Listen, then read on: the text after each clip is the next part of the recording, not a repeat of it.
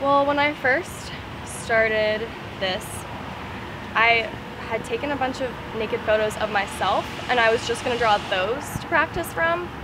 But then once I took those photos, I felt really empowered by it, and it helped me see my body in a different way and helped me appreciate my body as a holistic entity and not just a bunch of different parts.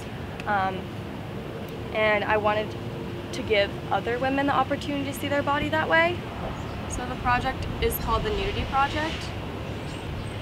It's a social media campaign to promote body positivity for women through drawing naked photos of them and posting them on social media and giving women the chance to share their story.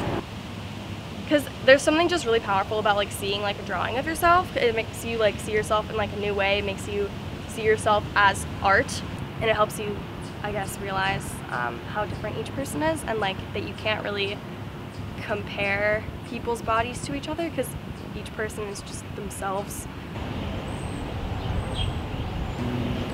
Yeah, I definitely understand being nervous about giving a naked photo to a stranger. I've seen so many naked people at this point that I don't really think about it. And so if someone was kind of on the fence about submitting, I would tell them to just do it anyway, because they're not going to regret it, because none of the participants who have done it have regretted it.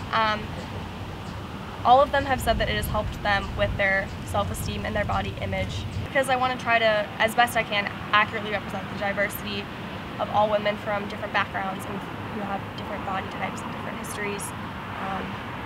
So that's where I see the project going.